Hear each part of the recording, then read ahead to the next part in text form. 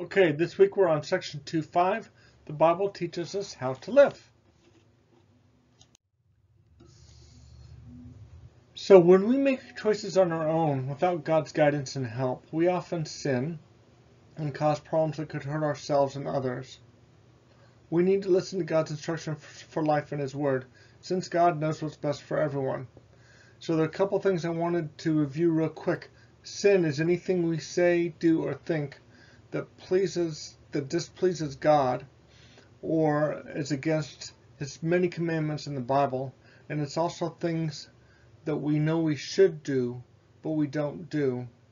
So things that we know that God would want us to do, but we don't do. And the reason we need to listen to God's instruction for life in His Word is because He knows what's best for everyone. How does God know what's best for everyone? He created us. No one knows you or me better than God because He created us. Because He created us, He loves us, and He knows us better than we know ourselves. He knows what's best for us in our lives. The first step in following God or having God's instruction for your life is to trust Jesus Christ as Savior. God's plan is for you to have a relationship with Him. This only happens if you trust Jesus as your Savior. In other words, if you trust in Jesus for eternal life. What I'd like you to do is look up and read Romans 10:9. I want you to answer this question. What are the two things you must do to be saved, or in other words, to have eternal life? So please stop the video at this point. Okay, so let's look at what Romans 10:9 has to say. Romans 10:9 says, because if you confess with your mouth that Jesus is Lord and believe in your heart that God raised Him from the dead, you will be saved. So the answer to our question, what are the two things you have to do in order to have eternal life, is 1. You have to confess with your mouth that Jesus is Lord. You have to believe in your heart that God raised Jesus from the dead. This is a very personal decision. If you'd like to do this, you can stop the video and do this right now. You can do this praying with someone else, or you can do this praying by yourself. I did this when I was 16. I think I explained this in an earlier video. I just got on the side of my bed and I told Jesus, I believe that you were raised from the dead, that you died on the cross and you were raised from the dead to die for my sins. And Jesus, I want you to come into my heart and be the Lord of my life. No one was there, but I felt an immediate change in my life once I did that.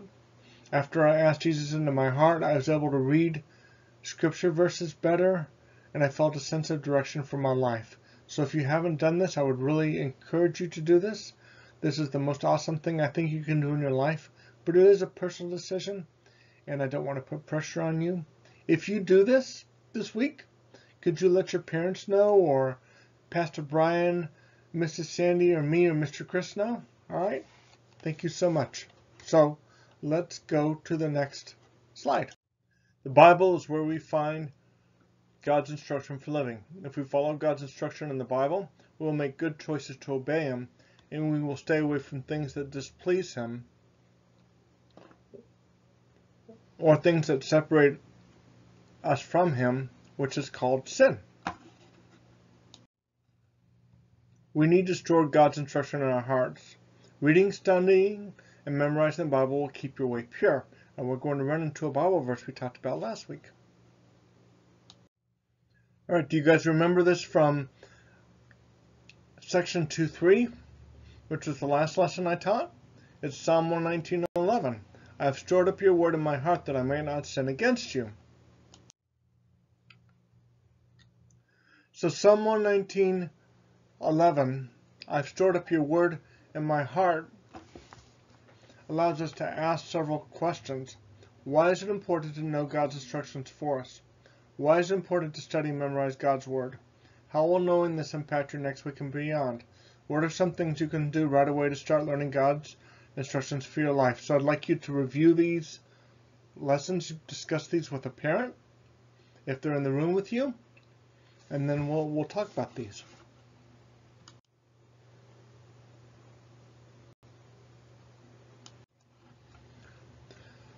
Okay, so let's go over these application questions. Why is it important to know God's instructions for us?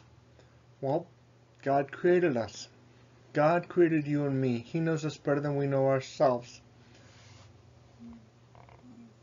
If we want to live a life that has purpose and a life that pleases Him, we need to know His instructions for us. Why is it important to study and memorize God's Word? Well, Psalm 119:11 gives us one of the reasons, so that we cannot sin against Him.